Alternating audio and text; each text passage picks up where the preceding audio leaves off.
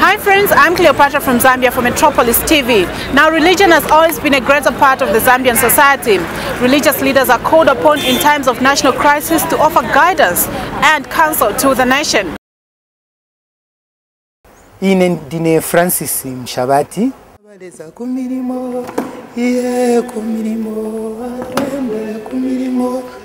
Nipemperera pa chechi yamene mwaona Lusaka Central Church of Christ. Jehova leza amulange nkunji kwa mutupeyula kuzintu zyano anyika ezo zitalika botu Jehova leza. Amulange tata imamanino anyika ayabubija akambuka kuti Jehova malere manje ali mukuchitika mukati munyika muno.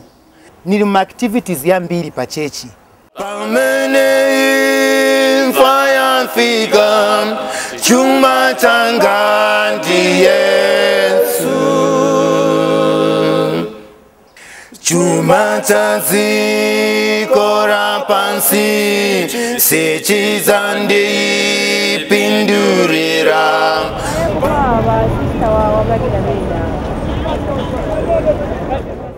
Today I'm carrying a Bible because I have a feeling it might just be useful. Ndiponso timaenda mwambiri kulalikira. Even mu markets monse timaenda na kutandiza abantu bakankala na maliro timaenda kutandiza because ndiye nchito yatu a Kristo. Stani invest muri mulungu. Mukachita invest muri mulungu ndrama zanu zizankala na mpamvu. Niponso zakupindulirani na pindu ikuru.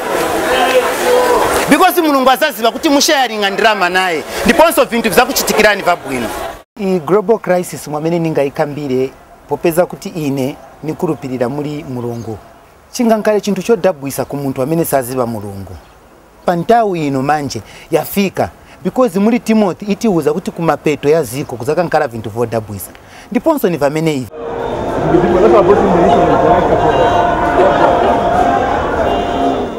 A Kristo sisamechenekera kuchita manje nikupempa nzeru kuli mulungu because tizibade amene chizasira chamene chi global crisis. Kapena chikalibe na kusira ndiye pamene azafika mulungu. Stiziba kapena kulast kwa amene tienda kusakabwera na maki amene zakamba ochita kuti ngati ulibe iyo mark sunga gule chintu mshop. Chifuka cha amene global crisis because ili pandrama ndiye pali umoyo wa muntu. Olo manje niziba muno mubasi kuti winangu timufunza kuti tiuze bwino mwamene alili avuta. Chifukwa cha chani chabwera sichiziba makolo batu sibachiziba. Ndalama zatu zamene tipeza zingono zamene izi tizika kuti tipeleka kuti because kusogoro kwa mene tienda taona dola ya kwera kwa cha yatu kulibe na chamene ichita vomera mau ya mulungu olo chinkale bwanji mulungu amudalisa. Bantu vamene bangachite pa nthawi zino tundalama tungono twamene bapeza twamene uto a Kristo tiyenekera kuchita invest muri mulungu. Pelekani kuchechi muchita invest. Saza kasira ndiponso global crisis azankalako. Mwamene abwerera mwazizizi ndiponso saza kasira. Bati uzataza kasira munjira yotani. Bazakatiletera ndrama kuti kwacha ikankale na mpamvu. Amen. Preach pastor.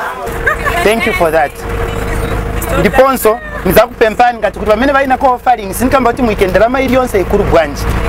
Ndalama ili yonse chabe amene muri nayo ni mpaso kuli mulungu.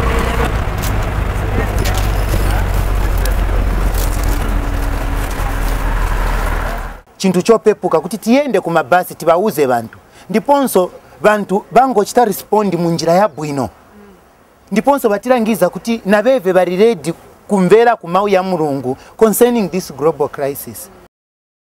Adamaona mvera bemusha kodi wakambira.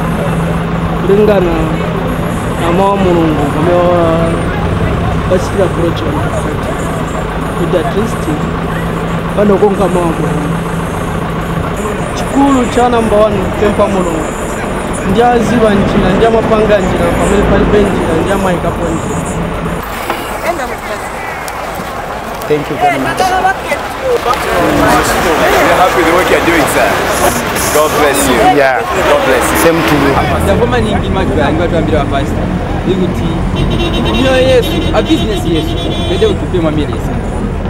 Kokutegwa shinda kwete ma blessings. Tioka chira kwa kwali.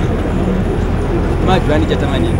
Bakuuza kuti chita invest muri mulungu iwe wakamba kuti ne ndrama nzanga ndina amene zisevenzera na kuziswetingira wayi kuzipereka ku chechi iyayi muntu ayenekera kunkhala muntu wachikulupiriro. While others might say that linking the global recession to the second coming of Christ is welcome or is a realistic idea, others still maintain that people should be economically prepared to handle the effects of the recession.